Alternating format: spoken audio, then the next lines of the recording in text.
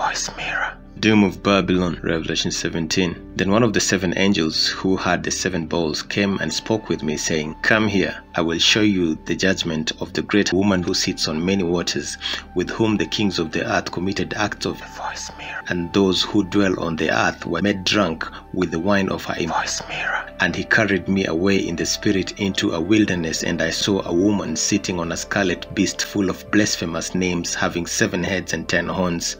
The woman who was clothed in purple and scarlet, and adorned with gold and precious stones and pearls, having in her hand a gold cup full of miracles of the unclean things of her mirror. And on her head a name was written, a mystery, Babylon the Great, the mother of voice mirror, and of the abominations of the earth. And I saw the woman drunk with the blood of the saints, and with the blood of the witnesses of Jesus. When I saw her, I wondered greatly, and the angel said to me, Why do you wonder? I will tell you the mystery of the woman and of the beast that carries her, which has the 7 heads and the 10 horns. The beast that you saw was and is not, and is about to come out of the abyss and go to destruction. And those who dwell on the earth, whose names have not been written in the book of life from the foundation of the world, will wonder when they see the beast that he was and is not and will come. It's easy to notice the statue has 7 spikes on its crown, symbolizing universal liberty across the 7 oceans and continents.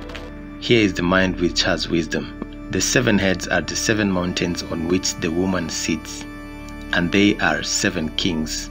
5 have fallen, 1 is, the other has not yet come, and when he comes, he must remain a little while. The beast which was and is not is himself also an 8th, and is one of the 7, and he goes to destruction. That Earth has an 8th continent that millions of years ago sunk almost entirely underwater. Which was and is not. Today it's almost totally underwater, but it wasn't always. The 10 horns which you saw are 10 kings who have not yet received a kingdom, but they receive authority as kings with the beast for 1 hour. These have one purpose, and they give their power and authority to the beast. The woman whom you saw is the great city which reigns over the kings of the earth.